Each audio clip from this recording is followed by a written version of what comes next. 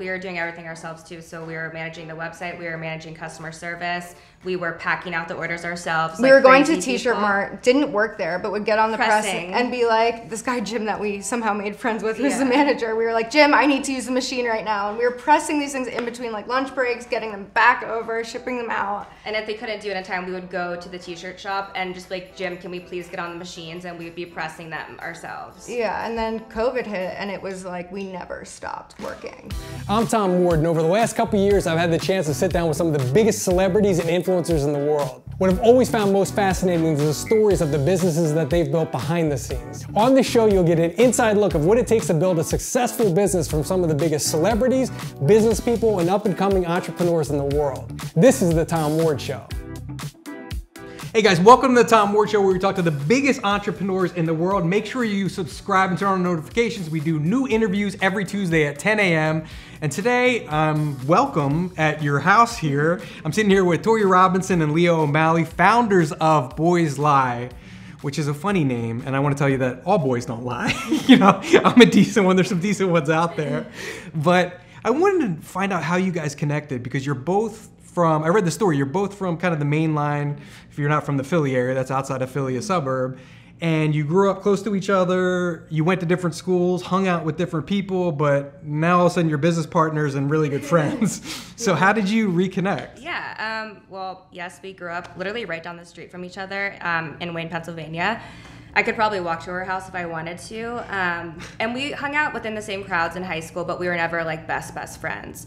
In college, her boyfriend at the time was best friends with my boyfriend. And they went to the same school as I did. So Leah Did they grow up in the same town? Yeah, so Leah would go out and visit and we would hang out, and essentially we became best friends and dumped them. Yeah, so we just continued our friendship. I remember she invited me over, I think it was for my 21st birthday. Yeah. And she had champagne and we like celebrated, and then that whole summer, we spent the entire summer together. It was a great summer. And we just like became best friends. And were you back east or were you here in LA at the time? Back east. Oh, okay. Yeah. And then after college, she was at Yelp and I was moving out to San Diego, and I was working for a private label manufacturer. And I went to New York, and it was St. Patrick's Day, I think. Yeah. And we were wasted, like out of our mind. And we're in a fire station and we keep screaming, boys lie, boys lie, boys lie. And it was kind of always something that when we were going through breakups, whether that be friends, boyfriends, best friends, bosses, anything like that, we would always exchange those words. And it was kind of like an inside joke, but to build each other up. So boys lie essentially doesn't actually mean boys lie. It really means like taking that energy and like that healing process and putting it towards something else. Something positive, yeah. It was empowering for us to say it. And we'd it almost say it like going out at night. Yeah, it became like our mantra, It was our essentially. mantra. So we get drunk, we're in this fire station in New York, and essentially we're screaming this, and we're like, why don't we do something with this? Why don't we? Because everyone would say this name is so catchy. We love this, like just this phrase, boys lie. So I was kind of looking at some sayings you had, like you were saying, boys lie, revenge body, you know, which I thought was funny. You had all these kind of mantras, but the one I liked most was, and that's why I took out my notes, I never look at these, but boys follow what they see, girls follow what they hear, and that's why girls wear makeup and boys lie. So we initially, how did that come? I mean, that's a dope statement. So we initially started as a makeup brand, and we failed miserably. Okay. Like, it was actually one of the best learning lessons we both could have had, because in school, it's like you get by school, you can get good grades, but nobody really teaches you how to lose. Like nobody teaches you how to fail at all. Or what to do after you fail. Yeah. So essentially we thought that line was very catchy. I forget where we had heard it from, but we were like, let's pick this up and use this. Yeah. And it kind of just became a thing that we were like, F it, let's put it in our bio. This works. Yeah. And so while the makeup didn't stick, the phrase kind of just did, and it still works today. And your family has background in the cosmetics industry, right? Yeah. Your dad is in the cosmetic manufacturing? Correct. So when we went to, when I went to move out to San Diego, essentially, I was helping the family business, learning about the ins and outs of producing cosmetics, and that's why we started in makeup, because I was like, oh, since Makes I'm learning sense. this, let's start Boys Lie in makeup. But the thing is with cosmetics, if she's wearing pink lipstick, I don't really need to ask her what brand she's wearing. I can just go to CVS and buy pink lipstick. So we were like, let's have two merch pieces, like these hoodies that I just randomly designed, and Delilah Bell and Ming Lee Simmons reached out to us, and they were like, we want these, we need these. So we were 2 months from shutting out like our entire store. We were like, we can't Oh, do you this had a anymore. physical store? No, like online. Shutting down business. Just, online. Yeah. just we were Gotcha. like, we're failing, we're not doing anything, we're not being like, we're not making this work. So they reach out, we're like sending out all these gifts essentially, or seeding, just of what was left of our inventory. And I wake up one morning and I'm looking at like Gigi Hadid updates because I'm a huge Gigi fan, and she's full like head to toe in our outfit, walks out in New York. It's right when she broke up with Tyler Cameron, and the entire thing just went viral. And it was like, this is pre-COVID also. Wow. So we were like, oh my God, freaking out. All of a sudden, like our sales pick up. Leah and I are working 2 jobs between doing sales for the private label manufacturer and doing Boys Lie. And we were doing everything ourselves too. So we were managing the website, we were managing customer service, we were packing out the orders ourselves. We were going to T-shirt Mart, didn't work there, but would get on the press Pressing. and be like, this guy Jim that we somehow made friends with, who's the manager. We were like, Jim, I need to use the machine right now. And we were pressing these things in between like lunch breaks, getting them back over, shipping them out. And if they couldn't do it in time, we would go to the T-shirt shop and just be like, Jim, can we please get on the machines? And we would be pressing them ourselves. Yeah, and then COVID hit, and it was like we never stopped working. Well, before you fail, right, in the beginning of the business, did you have like a formal business plan, or did you kind of go, let's do makeup because I know makeup? Did your dad help you kind of set up the business and say, these are some things to look for, this is how you should structure it? No. And how did you get funding? Like, what did you start with? We borrowed like $250K that we kind of used over time, but we blew it really quickly. And basically, in the initial process of the business plan, it was really hard. Like I came from ASU, like as a student. I was supposed to be a business major. I switched to creative writing because school got in the way of college. ASU's a fun school. It is. I lived in Scottsdale. Yeah, so. Harvard of the West. Great time. So I have this amazing time, and essentially then I'm supposed to be writing out this business plan when I've been reading poetry for 4 years of school. So I was like, fuck. But I had a really good mentor at the time. Her name was Carol Neary, and she had started this private label manufacturer that we purchased, and she was still running it. So she was able to help me navigate this business plan essentially. And then from there, we kind of just came up with different ideas and concepts of how to grow. Yeah, but I remember it was difficult in the beginning too because I was still in New York working at Yelp, and I was a sales rep there selling ads. And so it took a while for me to actually get out here. It took like maybe 4 or 5 months because I had to quit and then pack up and come out here. So we were kind of just like, I was really thrown into it with her. And it was a huge learning experience for me too because I had never worked in the cosmetic industry and I had no background in that. I'm a communications major. I went to Boulder. So it was like we learned so much in the first year. And also taught each other a lot along the way, but it was not easy at all. It was really hard. In picking out even the components for the cosmetic line, she was still at Yelp again, and we went to Hong Kong, we went to Cosmoprof. Oh, wow. We land in Hong Kong, and unfortunately my grandma passed away. And I was like bedridden because my grandma and I were super, super close. And at that time I'm like, Leah, I might have to go home. These are all the things that you need to start asking. So I'm like sitting in bed with her, and I'm like, give me every single. I'm like writing notes like I'm in this school. This is the size of the boat. This is the size of what you need to fill. Like this is. I'm like, okay, I'm so nervous, but I'm ready. I'll stay here in Hong Kong for the next week by myself, and I'll do it. But she ended up because she's got the makeup expertise. Like she grew up in that business, so she knows this. She's still teaching me like, okay, you need to ask this. This is what we're looking for. This is the size. This is the barrel size of the lipstick that we're looking for, and I'm learning all of this. All this stuff as she's going through a horrible time, and it was really difficult. I think the key to even us succeeding in clothing is having that manufacturing background and knowing how something's made, because it really makes you think down to the single-handed like screw of what it is. Like, how do I make this piece? So I think that's been a huge part of our success too, is having that mindset. Did you how did you pick manufacturers in the beginning? Did you make some mistakes along the way? Like, we definitely were you made good mistakes. at it? But we had a good group of friends who recommended us to a manufacturer out here in Compton, and we made close friends with them, and they produce for huge companies like Costco, Walmart, like gigantic. So for them to produce like 100 units was a really big favor. And then we just grew the account Yeah. and they grew with us. And you started 100 units. That's what you started with. Yeah, Essentially, we yeah. went in there and we're like, we were talking to the guy, and I don't know if I'll say his name, but he's great. We still work with him today, and we're like, we are just starting. We are super small. This is the amount of units that we need to make. I really hope that you trust and believe in us, because we will grow. We know we will grow. And we're like, we'll be here every day. We'll be so here we are every also day. commuting from San Diego to Compton like every day. But he believed, Wow. he believed in us, and he believed in the brand, and he kind of did us a favor by doing these really small quantities of units and still giving us a good price. And so we're really thankful to him. And Yeah. So you start with 250. You blow a bunch of it on this makeup thing, right? How much are you left with, and does panic set in? Right? Because you sound optimistic now, because obviously the brand did well and you're successful now. I think we're always going to be panicking just because our experience of trusting the wrong people in LA, like when we were like, oh, we have a marketing budget, we have all these things, everyone in LA just saw dollar signs like, oh, we can spend their money, oh, we can do this, we can do 100%. And we got really taken advantage of. And in that, it was kind of like we blew the budget. We were under panic and pressure because the money that we borrowed had been spent, and we were like, where do we go from here? We don't even know what to do.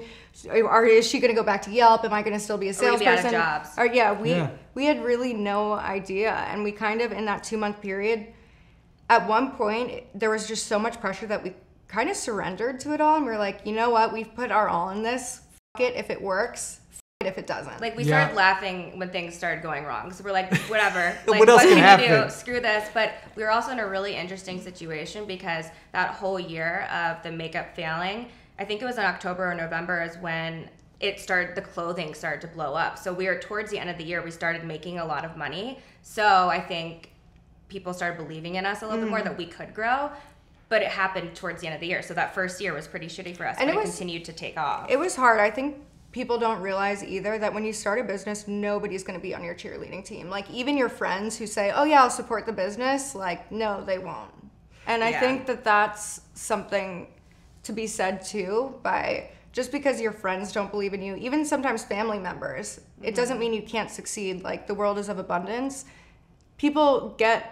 If you get 100 people in a room, right, and you're speaking and they're paying attention to what you're doing, that's amazing. 100%. 100 followers is still a lot of people. You don't need millions of followers. I say this all the time. You need No. a small but dedicated group. Exactly. And the people that are passionate about you and will consume all your content, buy whatever you're selling, who really believe in you. And I think a lot of people too who get suckered into influencer collaborations, you can have 15 million followers, but it doesn't mean you have buying power. Nope.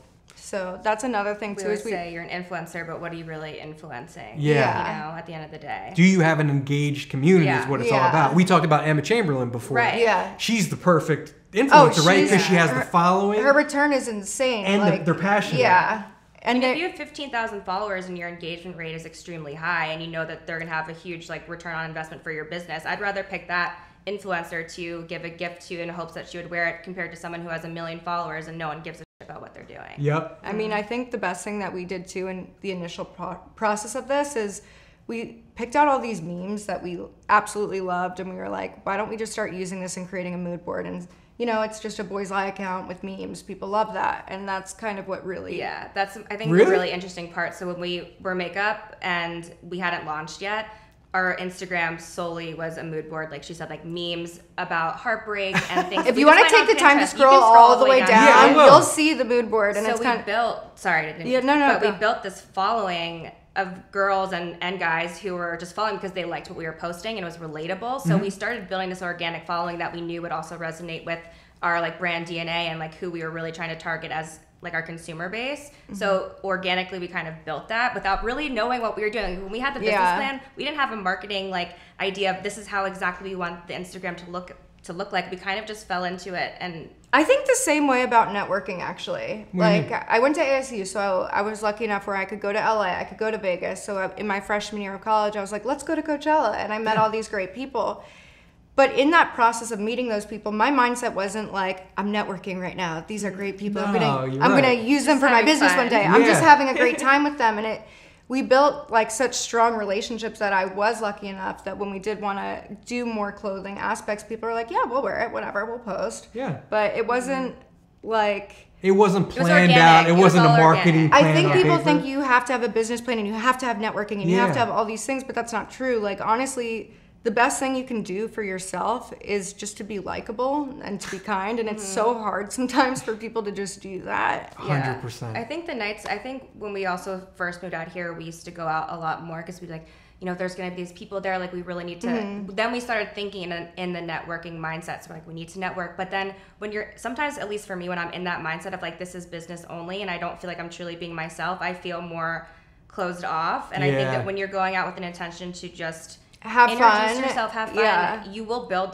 those organic relationships regardless if you're just being yourself. But you still have to always have that business mentality, but you can't. You have to have the psych yourself mindset out. too of like being like, is this gonna ruin my reputation? Yeah, While you're out with absolutely. them. Be But- careful what events you go Yeah, to. like I couldn't in no ways have a political career by any chance right now. But I mean, with the with the relationships I built from school, I can definitely say at least like we still use those relationships today. Yeah. When you become comfortable, you become also more comfortable to talk about the business aspect of what you're really trying to talk about with that person without being too like. And eventually, honestly, you get so sick of talking about it. Like, there are moments, too, where we'll be at birthday parties for friends or we'll be at family functions together. And they'll be like, so how's Boys Lie? Blah, blah, blah. Like, all these things about Boys Lie. And I'm like, I pitch all the time. I do this every day. I cannot take this anymore. And it's also like, this is somebody's birthday. Yeah, Like, let's not celebrate. about me. Yeah, let's celebrate them and what Sometimes they're I doing. feel bad, even when I go home with my family and like. Do you take the attention right out I of the don't room? want to, but I feel like I'm there and my aunts and uncles are asking like, how's Boys Eye? And asking all these questions. I always like want to be like, Kara, so she's doing this right now. Yeah. 'Cause sometimes I'm like, I don't want this to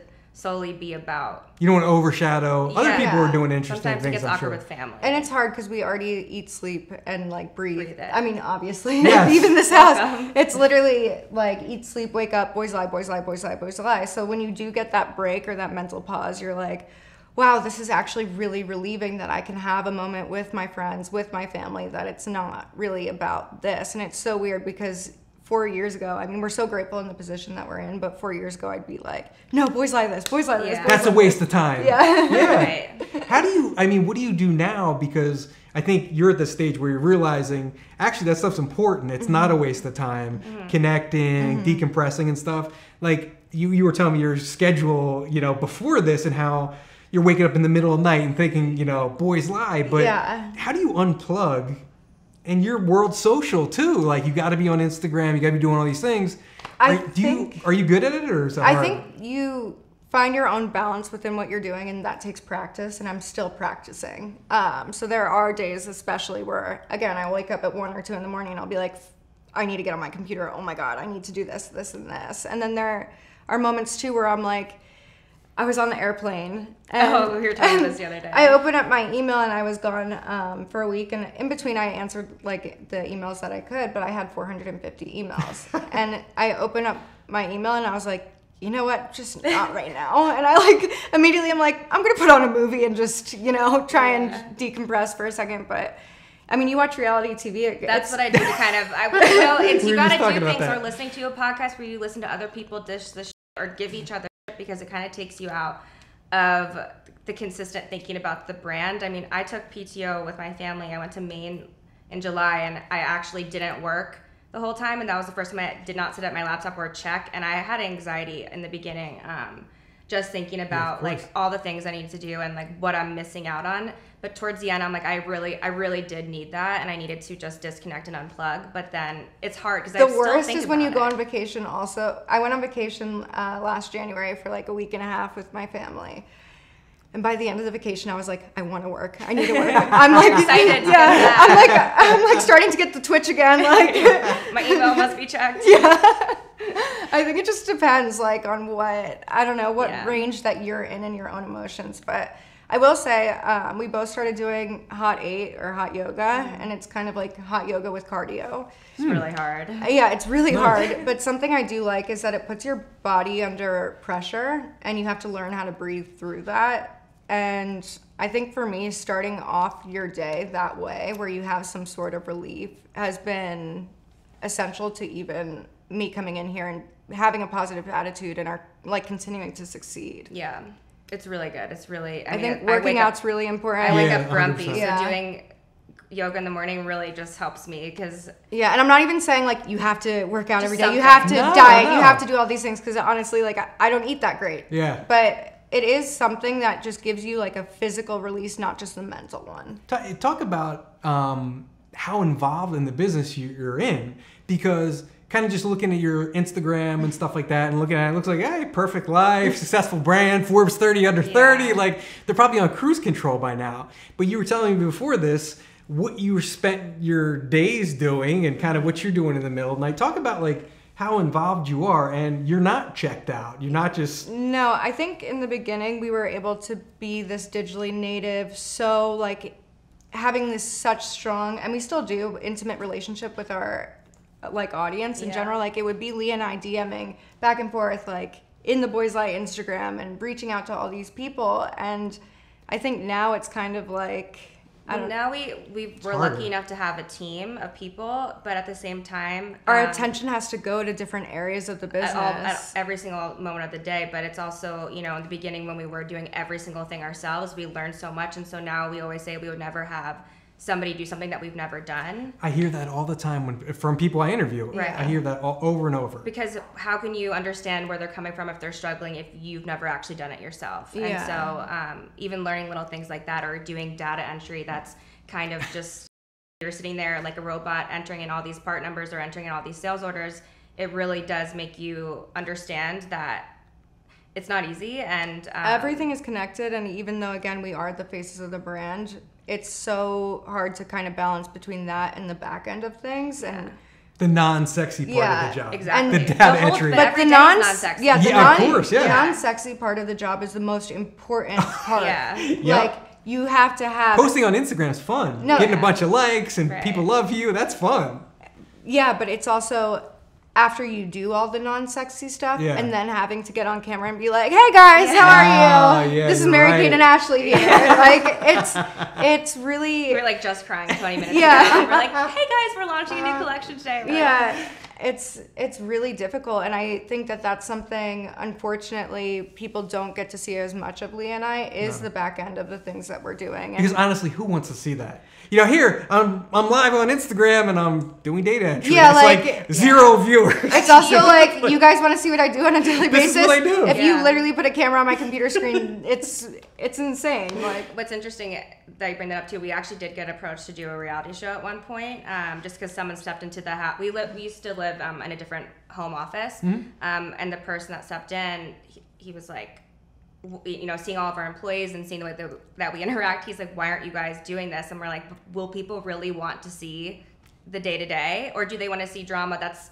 not really as existent as they would assume it would be? I don't know. So And it's- drama Yeah. we don't want in our that business. we don't. Yeah. Yeah, you sign your soul to the devil. yeah, you that's know, so. you sell it to the Sell devil. it. Yeah, 100%. both. You sign the contract. Yeah. But we didn't want to do it. And talk about, I think, what I hear over and over again from entrepreneurs is almost always, we started out, we thought this was the way to go. We were wrong. We failed. We pivoted to this. That failed. And we pivoted to this. It sounds like you had one pivot from going from makeup to kind of apparel, which turned out well. But talk about the pivoting kind of mindset and kind of having to almost accept failure in some regard, but also remain positive about the next step and believing in that. I think Is that tough I think- psychologically? Well, I think the one thing that we're really lucky is that no matter where we were in our business, whether we were about to be out of jobs or whether we are at our best month in sales yet, we've always fully, wholeheartedly believed in the brand. Like, if we are failing right now, which we're not, I still believe in this brand, and I think we both do to like the day we die. So having that mindset of, if there's a will, there's a way. Yeah. And it's more so like, okay, you can keep pushing me down, keep pushing me down, keep pushing me down. But if I can get up once, if I can get up twice, if I can get up 3 times, then I know that I can get up by like the 5th or 6th time and learn how to battle it out myself. Yeah. So I think it's kind of, we're But lucky. where do you get that confidence from? I think A lot it's of more people like, get beat down a couple times and it's game over. Leah and I have a really rare relationship where I wouldn't recommend to anybody working with your best friend, but with us, it's such a strong sisterly relationship where we've had to learn how to be so open and so honest with Yes. each other to a degree where even when our personal lives are falling apart, for instance, we've had to be like, hey, I'm struggling here and it's affecting me here. And having us both go through that it was almost like I had somebody on my team in a very solitary moment to help build me up and give me hope. And hope is, I think, the most powerful thing ever. And I also think manifestation and taking the proper actions to make it happen, like, it's more than just belief. And I think that's what makes people succeed. Talk about the design process and actually how these get made. Because I went to your site. I'm not a great fashion mind, right? But I looked at it and it was really cool visually. I liked, like, especially the hoodies and what they look like, graphics, you know, on the back and stuff. Thank you. Like, how do you have a background in that? And No. how did you that become your thing? She doesn't have a background, but I do want to say she is the most creative person I know and has always been. And even though she'll never admit it, she always says I'm not a good writer, but she is. So the way that her mind works is crazy to me. So you can explain now how you got into it, but it's so just I'm a not mental shocking to me, patient, at pretty least.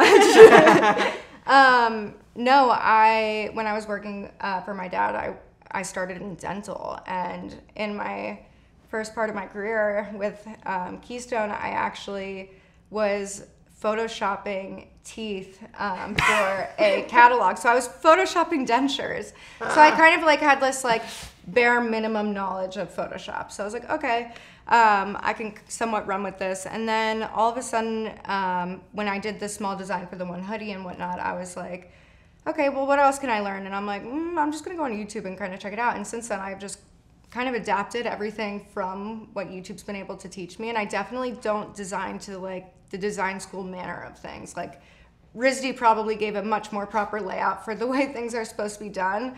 But I do the best that I can, and that's all I can say. And at the end of the day, that's all I can be proud of. What I've noticed a lot about your designs from when we first started to now, I think it also is like the season of your life that you're in. So even the first two pieces of merch, one was like super deep and it had like this really important quote on the back that had to do with like self-empowerment and knowing when it's right to walk away and still loving yourself in the end. And the other one was more like an F you type of hoodie. Yeah. Like it said, what are you gonna do without him on the front, and on the back it said, whatever I want. So there's two very like different types of variations, I feel like, of both of our personalities. What sells better, the positive ones or the negative you ones? I think they both. honestly They both do the same? They go, we have this one design that we created together that's called that. I Hope You. Yeah, I Hope You. And we had an ex-colleague that kind of left on a bad note. We're on good terms now. We told him this, by the way. Yeah. So if you are watching, I hope you're having a good laugh. But we were thinking of like we would never wish ill will upon anybody, but we were like, damn. Not even on an ex? But no, we were like, I hope that he just gets a parking ticket this morning. Like, and like I hope that he gets his car washed and it rains tomorrow and ruins the car. Or, I hope he gets sick in a Michelin star restaurant. Yeah, just like we were on text just going back and forth, feeding each other these lines that were so funny. And so then I just took that and I was like, let's just throw it on a t-shirt. So the whole t-shirt is a back of just like, I hope you, this, and then the back of the last line is, I hope you're happy. Yeah. Just to kind of be like, it's the top off to all of the ill will things that we were wishing upon the person. But so what advice do you have for, I'm sure one of your younger followers is watching this and goes, I want to do what they're doing. I want to create my own fashion brand. I have limited budget. I don't have a lot of money. I could produce, just like you said in the beginning, 100 shirts, 20 hoodies, whatever. How do they sell their first 20 hoodies or sell their first 100 t-shirts? It seems like an impossible thing. I think for us, we were lucky to have and still have mentors to help with the inside and the outside. I think the biggest thing, no matter what, is not giving up and making sure that even when people are putting you down, even the people that are supposed to be helping you, that you still push forward through that. So if you can push forward through that and succeed, I think that's the strongest thing you could possibly do. But how you stay relevant is essentially making sure that back end, your expenses, your cash flow, like all those things are really taken care of and really put down the line. And where can you mix and match different money and like make sure like, okay, I didn't spend this much on a photo shoot, so I'm gonna use that money towards this. It's really important, I think, to have the back end super clean to make the front end look really nice. And I think relevance comes with that. Yeah, I also think it's really important to, when you are starting your business, to know why is someone going to buy this from you? Like, why is somebody going to buy this t-shirt versus get a t-shirt from Old Navy or Gap, and what is the reasoning behind that? And for us, we have such strong brand DNA in the sense that everybody has a heartbreak story. You have a voice as a Right. brand. And so You're wearing everyone your can heart on your sleeve, people essentially. can relate. Yeah. So just knowing if you put yourself outside your business and just put yourself in the mind of your target consumer, why would that person buy it? I think it's really weird too, because it almost doesn't feel like consumer's a good word or audience is a good word. Because Not really anymore. for us, it's like a community of people who are learning how to heal, and attaching ourselves to that has been a huge part of our success. And I think also staying consistent with the conversation as well with that audience. I mean, some days we're just therapists; they're not here to shop. yeah. But it's really important, I think, to the both of us and having that consistency between both the back end and the front end. What are some early mistakes you made that you want to share with the aspiring entrepreneur, the new entrepreneur, to say, hey, like this is what I did, and this not a good idea to go down that path? Anything, I mean... There's a lot. Yeah. I'm Large trying to think ones. of a good example. Yeah. Don't hire friends. Yeah. Don't hire friends really? of friends, I Yeah. would say. And it's funny. It gets, well, besides obviously our situation, but it gets personal at the end of the day, and you can't sit there and in the beginning think it won't be that way, because it always will. Yeah. Also, it's really, really hard to find people who are actually trustworthy, because everybody's going to say, I can do this, I can also do that, I can Yeah. help you here, and here. And you don't want to just immediately right off the bat not trust the person. I think you have to, though. You have to, but you have to make sure that if you start seeing anything, like any type of red flag, which we've been through and we've started seeing like one or two, you have to really follow your gut instinct. I think I think it's an intuitive feeling where it's like if a person even remotely, even if they're asking something in a certain way, is giving you like I got the ick from that. Like there's gonna a happen reason. again. There's Yeah. a reason why your hairs on the back of your neck are standing up. Like there's a reason why you got the ick. Like there's no such thing as coincidences. I truly don't believe that. I don't And either. I think there's a reason why you're given emotions to have these feelings, even when you don't understand what they mean. Go with your gut. Yeah. Yeah. And when you are screwed over by somebody that you did trust, like it's gonna happen. It's okay. You learn a huge lesson from that. And sometimes it's even harder after that happens, because you build up this wall that you don't want to have the wall go all the way up, but I don't know, it becomes a mind game almost too, where that's when we go off each other. If she gets a bad feeling about something, then it's in the back of my mind and I keep an eye out for that, or vice versa. So I think you have to have people around you that you trust too. Yeah, I think it's difficult. It's hard. I had somebody who worked for us for 3 years, and I thought that they were super trustworthy. They had a lot of instances where they'd miss out on work, and I was getting really frustrated, and they'd put really personal like situations on kind of our shoulders, and it got to a point where I was like, look, like I can't take this anymore. I'm losing it a little bit. I need you to take out like your PTO hours if you're gonna take off this much work. And she was really upset by that, and it was super off-putting. She ended up quitting, getting out of Boys Lie, and we start looking at her credit card statements and find out she stole tens of thousands of dollars from us. No. And The case is still ongoing, so I don't really know how much detail Yeah, we of can course. get into it, but it just goes to show sometimes the people. you want to trust the most, who most. you want to have the most heart for, who you want to be the most empathetic for. Yeah. They really don't have your single-handed best interest at heart. And No. people are really good at Making you feel really bad. making you feel like it's your fault, and also making you feel like you're doing something wrong when they're just manipulating you into feeling that way. Yeah. So That was a really hard one. yeah, I to think be- just not trusting, like, They always say trust but verify. yeah, I think that's that's good the best advice. way to put it. I Yeah. think that definitely is Like it. you don't want to be jaded and closed off. Yeah. But like if they're telling me they're really good at Photoshop and this and that and doing all these projects, give me the number from someone you did a project Yeah, for. You know, or I just want to see. Even just checking in, like being like, oh, okay, you're taking care of it. Just wanted to follow up. Like, what's that look like? Can you show it to me just on the screen? And I think that's the other thing, is making sure that you're constantly checking in. Yeah. And honestly, nothing's ever going to be perfect. Hopefully that never happens to us again, but you never know, and it's very common. I It think happens the- all the time. Best advice is not to make the same mistake twice. So Because you're don't- going to make mistakes. Yeah, don't continue to do the same thing and expect a different outcome from it. Like change something. If it's not working, if you did something wrong, make sure you don't do it again. Yeah, if you keep doing the same thing over and over, don't expect different results. Yeah, that's it's very I think true. that's the biggest thing. I want to ask you one more thing about pivoting too, because I see this a lot.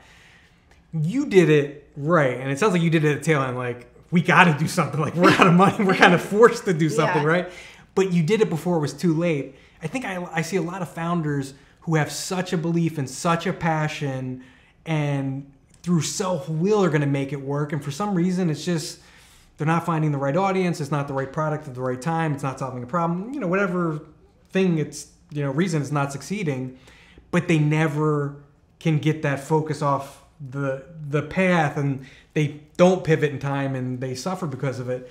Do you have any advice? I mean, do you just have to be self-aware or look at data, or how do you? I think, again, not making the same mistake twice, and being aware of your mistakes and saying, okay, this really didn't work. This is something new. I have a couple new things I can try. What if this play is made is going to be my consequences? What is going to be my outcome? And I think giving yourself those options and knowing that there are always options and you do have choices, that's really important. And not to sink your heart into one thing. Be open-minded. Yeah, I also feel like the majority of entrepreneurs put so much pressure on themselves. So if one thing doesn't work, like, well, I can make this work, and all that pressure into making something perfect is never going to work. So when we pivoted, we were kind of at this point where we're just like, let's try. I don't even know. We've never done this before. Let's see if it works. Even with our PR team at the time, they were strictly makeup, and we were like, we have no money left. You guys are gonna have to give us, like, either you quit out on us now, or you're gonna be a part of this pivot and give us maybe like 2 months of a break. And we were super open and honest with them about where we were and where we stood. And we were lucky we had such a good small PR team that we still work with today. And they were like, you know what? Like, we can make this work. We'll figure it out. And we did. Yeah.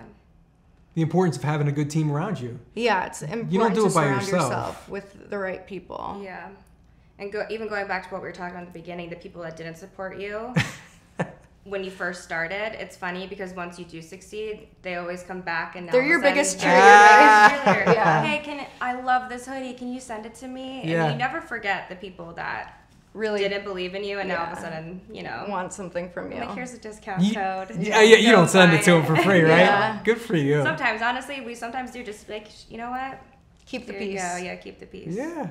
Well, very nice. Well, this was a great conversation because kind of the public face of you was very different than this conversation, and seeing how plugged in you are to the business, because you never know when you see these kind of companies, with the face, are they really checked in? Did they just write a check to start this business and they're in Cabo during the week? Like, sipping a drink somewhere, right? That sounds lovely. Or are they really doing data entry at 2 a.m? So it's good to see the hustle, behind the scenes of how you got here. So I think it's a great message to really anyone trying to start a business or grow a business. Thank you. And congratulations on your success, too. It's been amazing to see all the people that you've interviewed. We're really lucky. Yeah, I was on your Who were you looking at? All night looking at all the interviews. I'm like, this is awesome. Yeah, it's fun. I don't know. Just like you said before, it took me 40 years to realize what I'm good at. Yeah. I'm the quickest learner, but the only thing I'm good at is talking with people. I can't hang a picture frame. I don't watch football. I can't name a football player, but yet I can name every single Real Housewife. Yep. So I'm right there with you. Maybe that's a good skill to have. I don't know. No, but, it is. But you've tried to find. I believe everybody has a superpower of some kind. Now, you may be LeBron James at 16, where you know damn well what your superpower is, and so does everyone who watches you. Yeah. But other people shouldn't be discouraged, because they haven't figured it out by 20 or, by 30 or whatever. Even by 40, it's okay to not know. Yeah. It's okay to, as long as you're healthy and surviving, it's paying okay. your bills and, finding balance somewhere, it's okay to not know. And you can do this stuff as a side hustle. Yeah. That's how you started, right? Was as a side hustle. Well, we were, trying to make it our main. Yeah. Well, that's always the we goal. had no choice. Yeah, we had no choice, but yeah. it's not easy, but I do feel like everyone will be able to find it. It's just about figuring out what's best for you. And you, like you said, you realize that you're great at talking to people, so you made a career out of it. Yeah, why not? And that's cool. Well, you guys are pretty cool. So thank you so much for sitting down with me. Guys, make sure you subscribe and turn on notifications. We do new interviews every Tuesday with the biggest entrepreneurs in the world, and they give you inspiration like we got from these ladies today, but they also give you real business tips on how to start or grow your existing business. So thanks so much for watching, guys. Thank you. Thank you.